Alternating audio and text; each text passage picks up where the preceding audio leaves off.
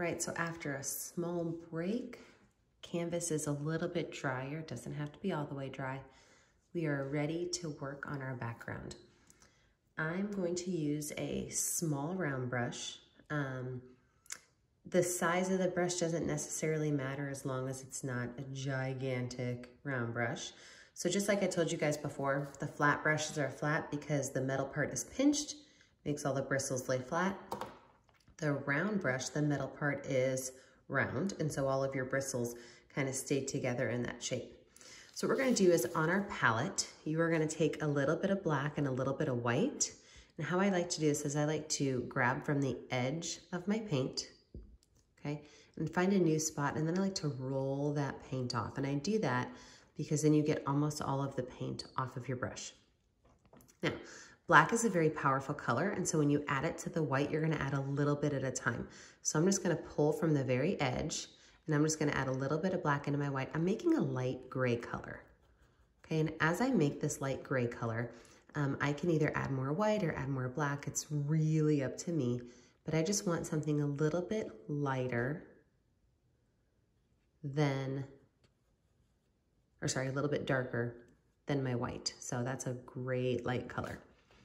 What I'm gonna do with this gray color is I am going to make some ghost trees in the background. And the reason I call them ghost trees is I don't wanna see them all the way. I want them to be very light, very airy. If you look at the original, these are the ghost trees back there. So these ghost trees, I like to start at the top of my canvas and come down. So I'm going to take my paintbrush and I'm just gonna make a couple of straight lines. Okay, they don't have to be super neat. They don't have to be completely solid. It's okay if there's some color showing through, but I'm gonna have them run the length of my canvas. Now, as I'm doing this, you're gonna realize that again, I like to stick in threes. So I'm gonna make sure that I either have 3, 5, or 7.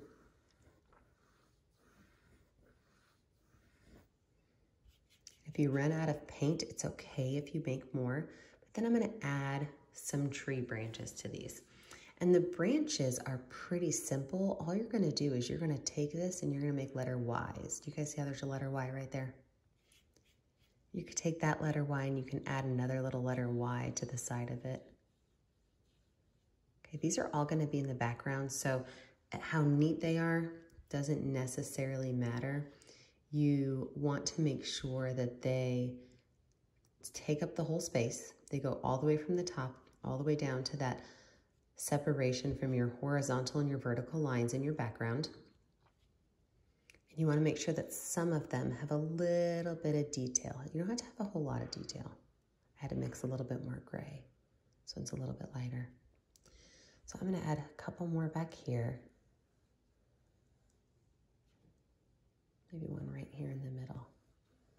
Now, if you notice, I just did something that I hate. I have like almost the same amount of space between all of these. It's like one of my pet peeves. Neat art is not my favorite. I like things to be a little bit more interesting to the eye. So I'm gonna add in an extra one right here. I'm gonna add in an extra one right here. This way what I'm doing is I'm weighting this side a little heavier. There's a little bit more going on this side. And so for me, that's a more interesting type of art. If you are a type A person, and no, I'm not making fun of you type A people, but if you do like to have a little bit more space in between all of your art, you can do that. It's just not what talks to me when I make my art. So I'm gonna go in here and I'm gonna add some more letter Ys. I'm gonna bring them all down. I'm gonna show you guys something funny that I see a lot. If you're painting with your kid right now, you're probably gonna notice that they're gonna do this. They're gonna take this and they're gonna add a Y here, and a Y here, and a Y here. And they're all gonna be the exact same going down. Now that can work okay if you're turning these into pine trees, but you really wanna make sure that as you're doing this, you are not making all of your branches identical. You are not making them all meet at your trees at the same locations, You want to make sure that some of your branches are long, some are short, some are going further up into the sky, some are going further out towards the edges. You want to make sure that your trees look like they are from nature and that they are varied. You do not want to have them all being identical. So as I'm adding these in here, they can go over each other. It's okay. But as I'm adding these in here, I'm seeing that I've got this nice background area. And I'm ready to move on to my darker trees. So these are finished. We're not going to add anything else to them. I'm going to take my brush and I'm going to wipe it off. And I'm going to go to the straight black color. Now, because we have some gray already on our background, some of those gray colors will pull into our tree and give our tree a little bit of natural highlight, and that's what we want. I'm going to lay this painting out by adding 3 trees. I'm going to put 1 on this side and 2 over here. So to start that, I am going to make a letter Y over here for tree number 1. If you notice, all of my gray trees stopped at that horizontal line. My black trees are going to dip just below it. So I'm going to put a letter Y there. I'm going to make this one kind of the main tree. So I'm just going to draw a straight line right here. And then I'm going to do another letter Y right here off to that side. So my 3 trees are laid out. As you are laying your 3 trees out, you do want to make sure that you've got 2 next to each other, 1 all by himself. Now I'm going to show you how I like to build my trees. Building your trees is completely up to you. I've got a couple people that take my classes that turn their canvas upside down to paint their trees, because then they can focus more on the shape of the tree and less on the fact that it is a tree. So they swear by that method. I like to keep mine right side up. It's really up to you. So I'm going to start with my main tree right here. First things first, I want to make him a little bit fatter. I want him to really kind of stand out in the space.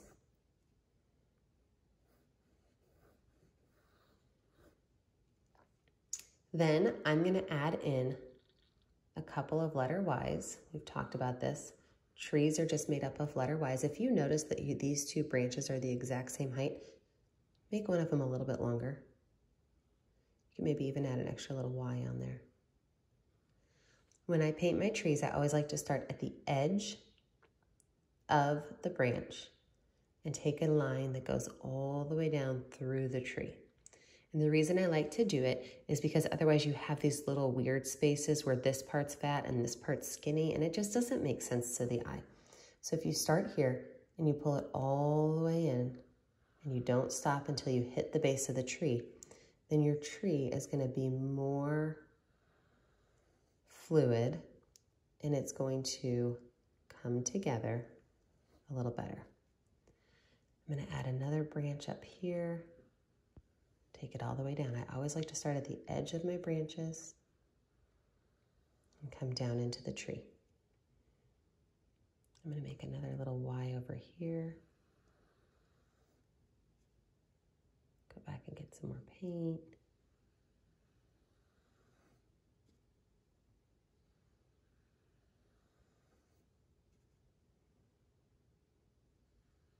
If you've got these areas right here where you can see that the canvas is coming through, that just means you don't have enough paint on your brush.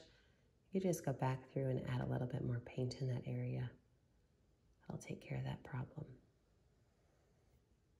Also, we're going to be adding a lot of leaves to these. So if you have a spot that you don't necessarily love, you just cover it with leaves.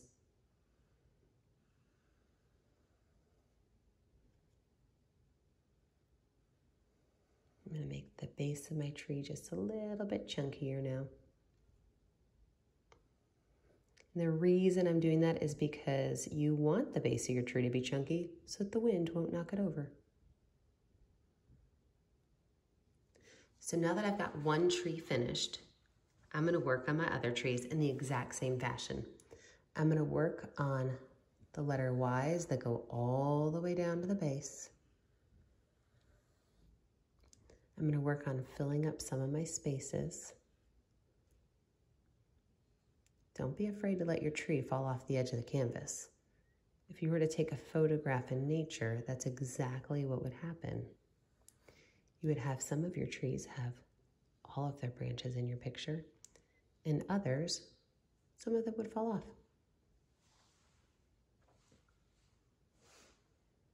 Nothing wrong with that. Take your time on your trees, make them how you like them.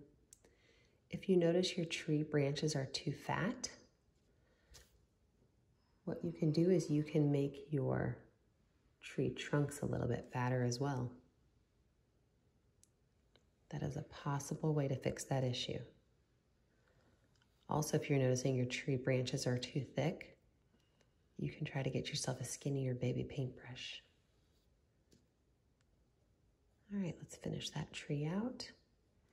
I'm going to show you a fun little trick. You don't have to do this, but you are more than welcome to go back in and add it in. My background was pretty dry when I started, so I didn't get a whole lot of variation in my black color. So what I'm going to do is I'm going to take my brush and I'm going to wipe it off just a little bit. I'm going to grab a little bit of white paint and I'm going to add, these are ghost lines. My brush is almost not touching my canvas. And I'm going to just add a couple of lines in here like this. And after I have those lines in there, I'm going to start at the tip of my branches. I'm going to pull them down. What that's going to do is it's going to add just a little bit of change in the color of my tree. And it's going to add a little bit of what's going to look almost like some bark in the tree. Remember, you don't want to mix it all the way in, otherwise you'll get gray. And then you should have just started with gray. But you can add just a little bit of white in here.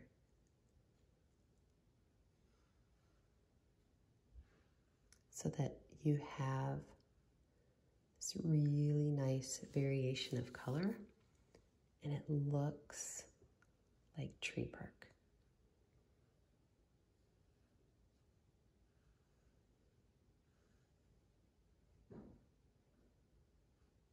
All right, let's finish up our last tree now.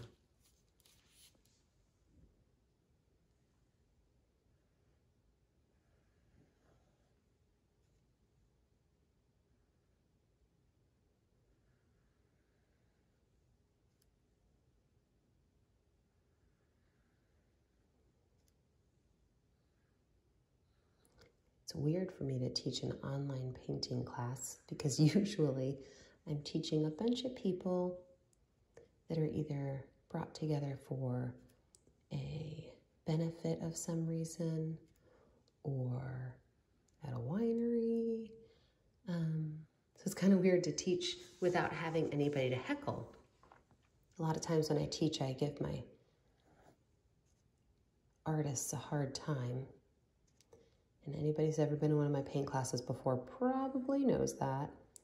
So I'm really trying to think of funny things to say. I'm thinking right now of my painters at Quibble Hill. That's a winery I paint at in Palmyra, Indiana. And I was thinking about, I wonder if they're questioning if I'm going to make fun of their type A personalities online. Or their chicken feet. Sometimes chicken feet happen when you're painting trees. Do you guys see the chicken foot right here? So chicken feet are a common problem when you have 3 branches all together that are the exact same length. You look like you got a chicken foot on your canvas. So an easy way to fix that is add an extra one in, maybe make a couple of them longer. Okay. Or when we get to the point where we're going to add leaves, just add a bunch of leaves to it.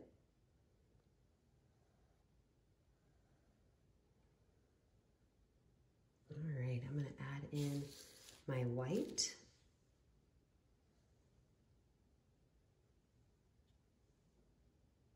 Because I really like highlights in my trees.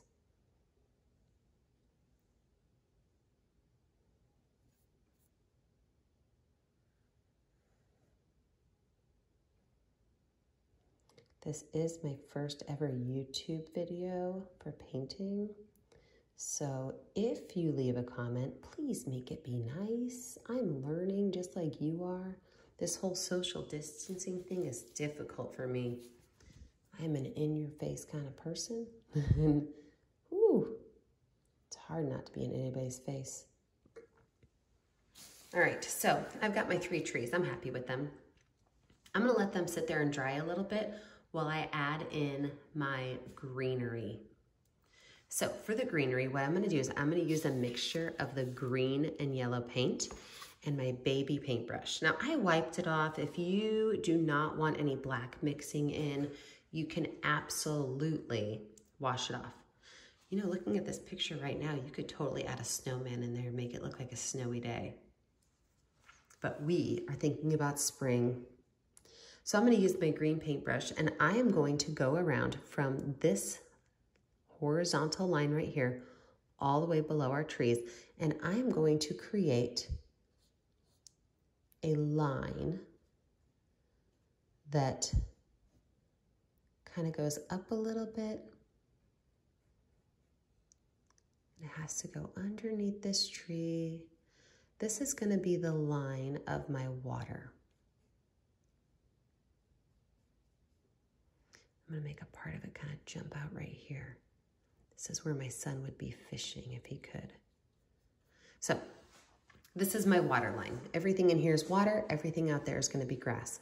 So I'm just going to take my brush and I'm going to make a bunch of little lines that go up. I'm not adding any yellow in it yet. I'm going to add yellow next. I'm going to get my base color first, which is going to be a darker color. So I'm going to go around my trees. Just gonna try to stick with my original line that I made. The reason I'm doing this instead of just painting it in is the paintbrush will leave behind these really nice thick areas of paint, and it's gonna give you texture on your picture. I love art with texture. My favorite painting in the world is Van Gogh's Starry Night, and if you ever have a chance to see that picture in real life, the paint on it is so thick. You feel like you could just stand inside of it.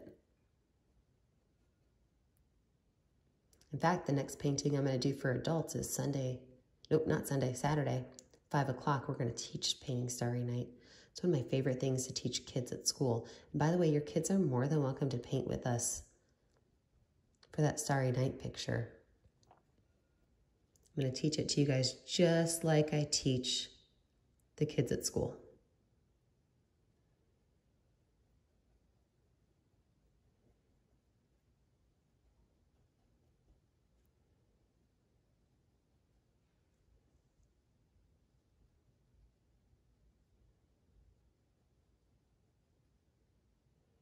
All right, after I've got my green in there, I can go through and I can wipe off my brush. And I'm gonna start to add a little bit of yellow.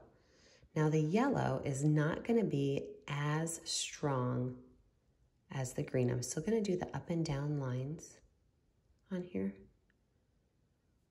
These vertical lines help it look like grass. I'm not covering the whole area in. I'm just trying to add some highlights so that my grass is not all one solid color. The only time your grass is all one solid color is when you pay those people to come out and fertilize your yard all the time. We don't do that. The only fertilizer my yard gets is from the sky. So I'm gonna go through and I'm gonna just add in a little bit of yellow.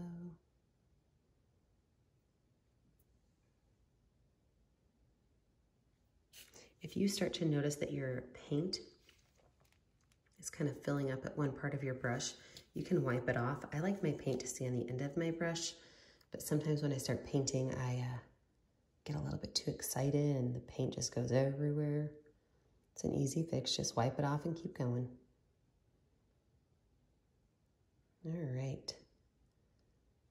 So I really like where my grass is going. You know, I see that there's like this big, huge bump here. And I'd like to make a little area that kind of shoots out again. So I'm gonna go back in and I'm gonna make part of this go down just a little bit. That's the nice thing about painting is you can always edit it. You can always change it. You can paint it white again and start over. Yeah, I like to have some variation in my shape of my ponds. There we go. Of course, now I have to go back in and add a little bit more yellow to it.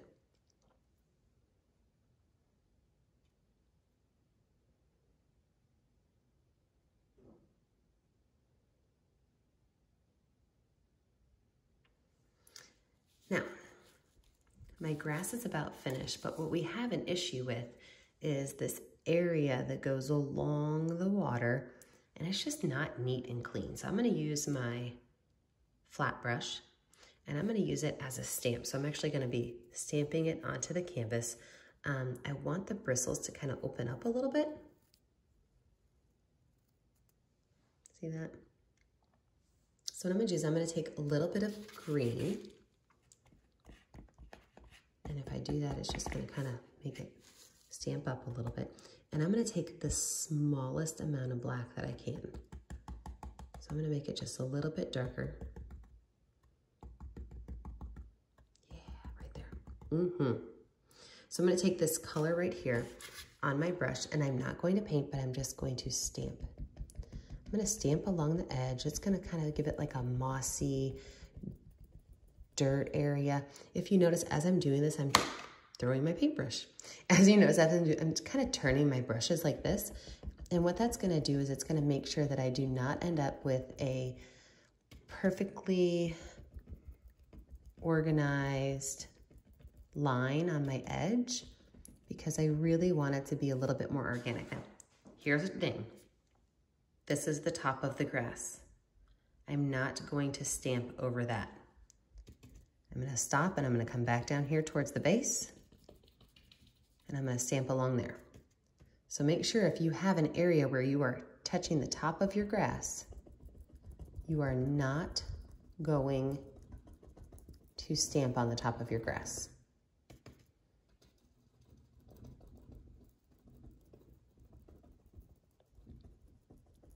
That makes it a much nicer area, doesn't it? Now that base looks a little bit more cleaned up.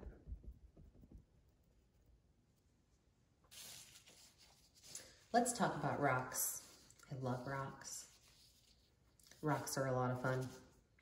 For rocks, you are going to use your black and your white, and you are going to start by mixing a nice gray color. So I'm going to take some of this white from the edge, put it with my gray from before, and I want a little, oh look, I've got some green in there, that'll be fun.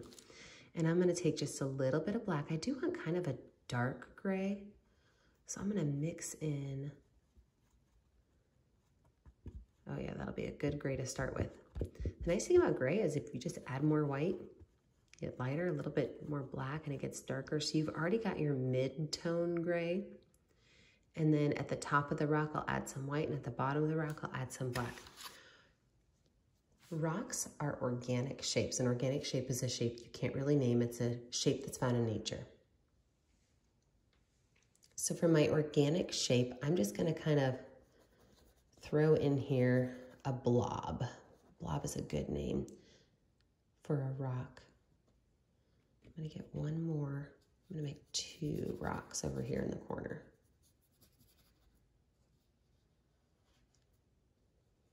Now, when I have my rocks over here in the corner, what I'm gonna do is I'm going to start with some black and just a little bit of black on my brush, almost done.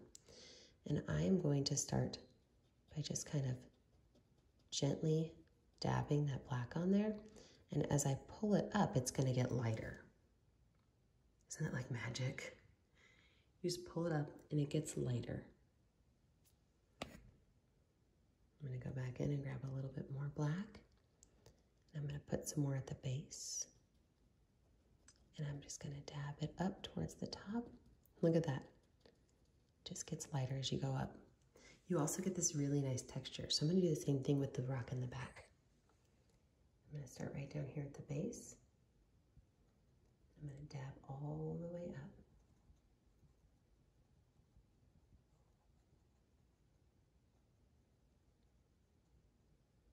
Maybe a little bit more black at that base of it. I love painting with black.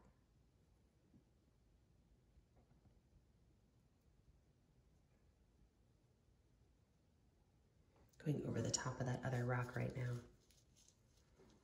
So I'm wiping my brush off and I'm gonna grab a little bit of white paint and I'm gonna start at the top with this white paint. And I am going to just bring it down. You know, I have a little bit of green mixing in and that doesn't bother me because it kind of looks like some mossy.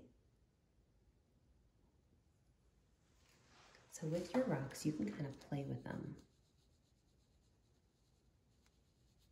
Change your shape and your design of them.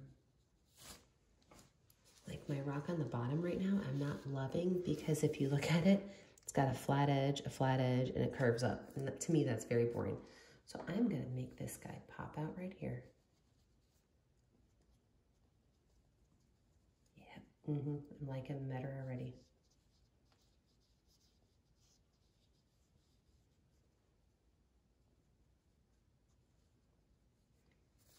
And then to finish off my rocks, I'm gonna use some black on my brush and I'm just gonna go in, I'm gonna add a couple areas of darker color because these are gonna be shadows on my rock.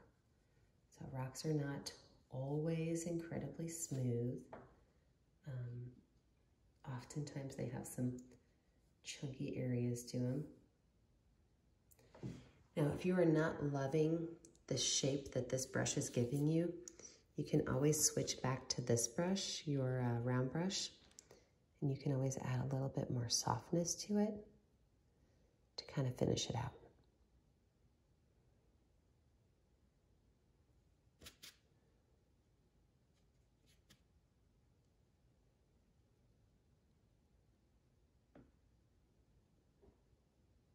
The more you just kind of dab on there and tap on there, the more areas of variation you're going to get. You have a happy little rock by the side of your spring lagoon. I'm going to add a little bit of shadowing right here between the two rocks, just so that people know there are two rocks there. It's not all one. And I am happy with my rocks. Now, if you've ever been to one of my paint classes before, my favorite thing, and I can already hear my friends that have been to my paint classes saying, finger paint. Guys, I am an elementary school art teacher. Finger painting kind of comes with the territory, but you can make finger painting look good in your artwork. So you're going to use your finger. And if you do not have paint on your hands at this point, you're not trying hard enough. You're going to use your finger and you're going to take your green and your yellow. You're going to take a little spot of green, put it in the spot by yourself, and pull your yellow from your side. If you go right in the middle, you're going to get that whole thing messy. Pull your yellow from your side and you're going to add it to it. What you're going to do with those two colors is you're not going to mix them. I don't want you to have a light green color, but I want you to stamp your finger inside so you've got this really interesting mix of colors. Get some of that off of there because you don't need a whole lot. You're going to put your finger sideways. You're going to set it on your canvas. And you're just going to kind of move it around a little bit. Now, if you continue without getting new paint, all of your fingerprints are going to look identical. So make sure you go back and you move that paint around, grab another space. Lily pads like to grow in groups. So as you're doing this, think about how many lily pads are going to be in your group. It should be an odd number. If your lily pads are looking more round than oval, just set your finger down and kind of wiggle it back and forth.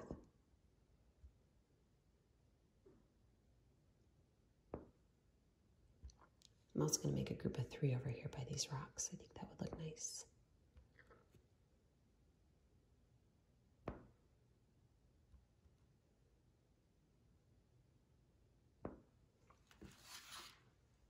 So I'm happy with my lily pads right now.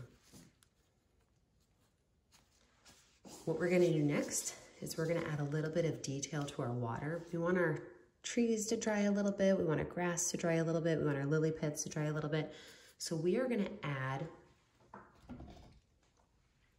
some shadow into our water. And what we're gonna do is we're gonna take our itty bitty baby brush. We're gonna grab a little bit of black paint. I want you to watch how I do this. I want to turn this brush almost into a marker. I want the bristles to be flat and pointy. So I'm gonna take my fingers and I'm gonna squeeze it down. I'm gonna pull it straight out. If you look at that, that's a pretty serious brush tip. So then I can dip it into my paint. And when I go on here, I'm gonna almost not touch the canvas. I'm gonna be completely deliberate to make itty bitty horizontal lines that are not going to be symmetrical. They're not gonna all be the same. Some are gonna be short, some are gonna be long.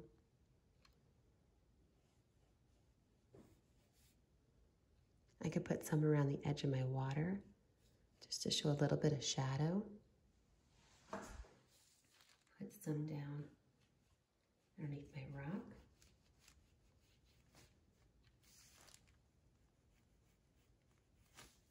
With these black lines, a little goes a long way. You don't have to add a whole bunch of them in to make a big impact.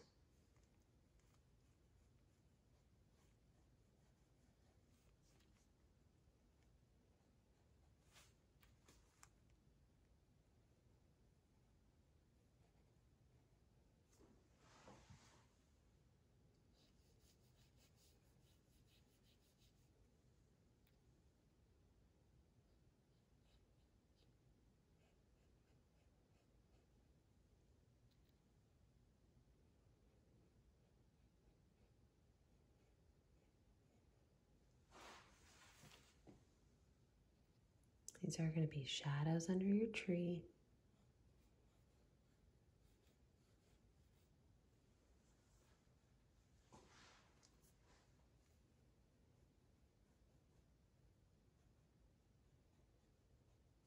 Okay. Now, let's talk about some flowers in our grass. If your house is anything like my house, you got daffodils coming up everywhere.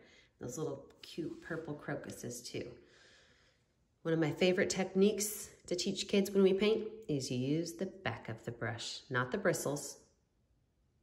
That's not going to give you a perfect little circle, but the back of your brush. And with that back of your brush, you can dip it into your yellow paint and you can put all the way through your art patches of daffodils, because you know they grow in patches. If you've just got one daffodil, give it a couple years, you'll have hundreds. You can go with a little bit of purple and maybe add some crocuses down by your water. Those guys like to grow in patches too.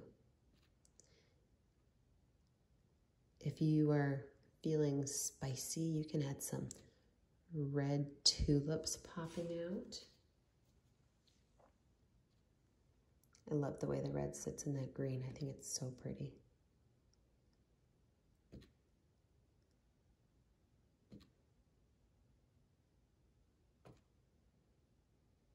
Now count your patches of colors. You've got 2 patches of purple and 2 patches of yellow and 2 patches of white and 2 patches of red. You better add an extra patch in somewhere. Add one more little bit over here by the rock. I want to bring some interest to this rock area over here. Yep, loving that. Let's talk about your trees. If your trees are still wet, I want you to take a little bit of a break because I want them to be dry before you start adding your leaves on. My trees are a little bit wet, so I'm going to take a small break and then I will add my leaves.